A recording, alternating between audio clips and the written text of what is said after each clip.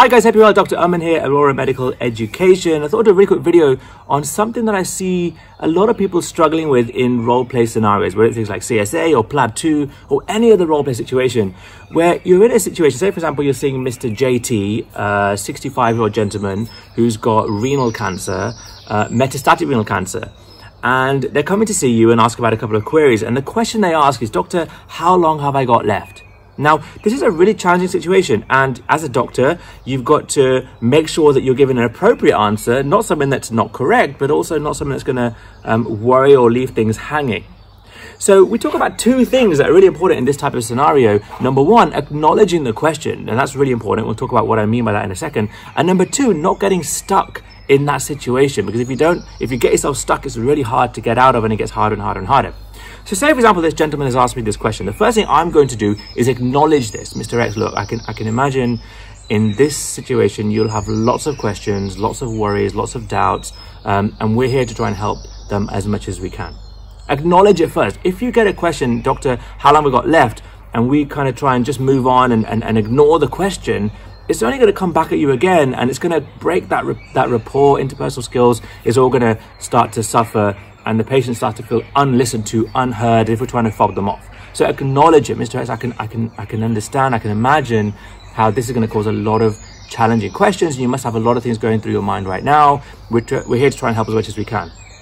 But the second part of this is not getting stuck. If you don't do anything to move the conversation forward, then you get stuck and the question keeps coming. So doctor, what do you think? Like, what's your gut feeling? Like, how long, have I got 3 months? Have I got 6 months? Things are happening. I've got a holiday booked.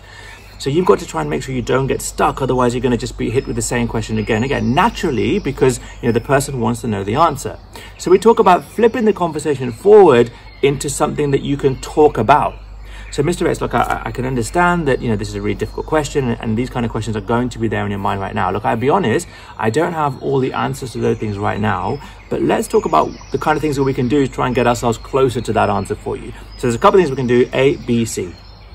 So by not getting stuck, by kind of moving the situation forward, by thinking about a resolution-based approach, how can I keep this ball rolling?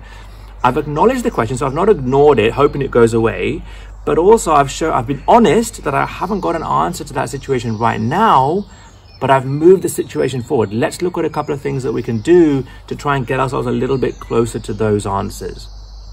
So when you get a question like this, and this will come up in medical exam role plays a lot, where you get questions that you either don't have an answer to, or it's just so vague that you don't want to say something that's going to worry things too much. Of course, you've got to be honest. If you have answers, you have to be honest. But if you don't have answers to these questions, number one, acknowledge it. If you don't acknowledge it, there's a big gap in the interpersonal skills. It looks like you're ignoring and just hoping the problem goes away. But number two, don't get stuck. Be honest that you don't have the answer, but move the conversation forward into something that you can talk about that can get you back on track to move things forward, to start to put a plan in place. Really important to practice this when you get kind of breaking bad news scenarios or any scenario where there are challenging questions that you don't have an answer to. We do much more like this across social media. YouTube, subscribe to us, please.